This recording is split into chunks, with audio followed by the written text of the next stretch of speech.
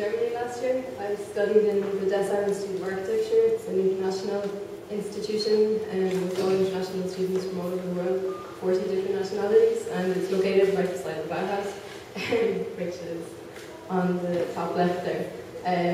This image was taken one day as they were repairing one of the balcony facades in the Bauhaus, and they just had stuck a load of MDF up and put some nails in it, which was kind of funny. So that's kind of what I'm talking about in this presentation, is just like how people improvise with different things that are already existing.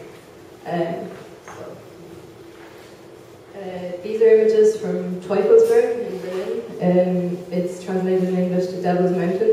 It was a listening tower from the Americans in Germany, and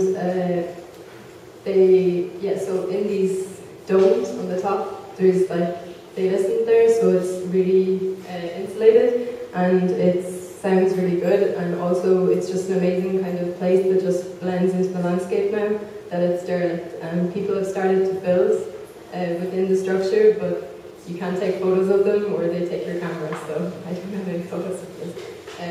But from these photos you can get an idea of the scale of the place and also like what could be possible there. This image on the left is from a place called Prinzessengarten in Berlin. It's basically a garden that they created above ground, so it's all just in plastic buckets and things, but there's an interesting kind of sense of place that has been created by just this simple intervention within the city. The second image is of graffiti in Berlin. Berlin sein Gesicht hat Sommersprossen, which means that your face has freckles, which is a comment towards the international nature of Berlin and the amount of immigrants that are coming in there. So it's in the Kreuzberg area in Berlin, which is kind of a segregated section of the city. These images are also from Kreuzberg.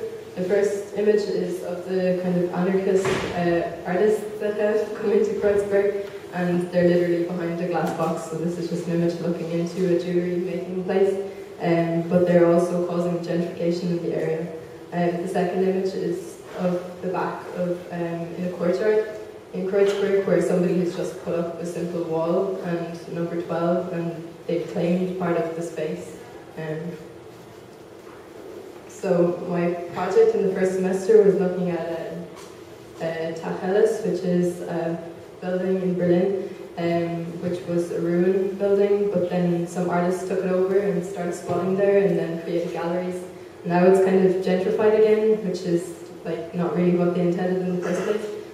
My proposal looked at using the rest of the site that's there, creating kind of a landscape that just meshes out into the city and kind of blurs the boundaries. So it's looking again at these previous images and how that can be translated into architecture.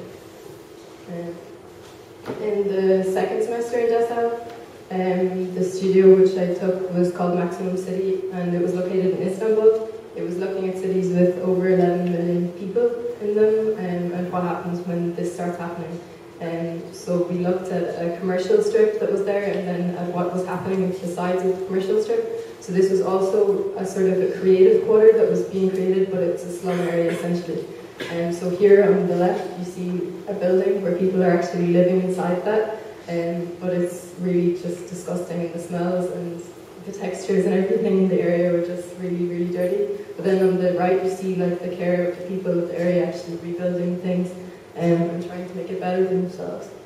So this was the same building on the left here, and this is just somebody's like hanging their clothes to dry out there, but there was a drain dripping down. And then a building across the road where nature has just started to take over and reclaim back what's there. And these are also looking at buildings that were there but are now being reclaimed by nature once again. The image on the left is looking at how like people just work with what's there. So like these children are just playing with these handrails because they don't have anything else. And then this tree that's just kind of taking over the streetscape. This image on the left is from Tarlabaşı, another slum area in Istanbul, where this boy is just like, he was really good at football actually. He's just playing with this cheap plastic ball, but he's like oblivious of the situation around him.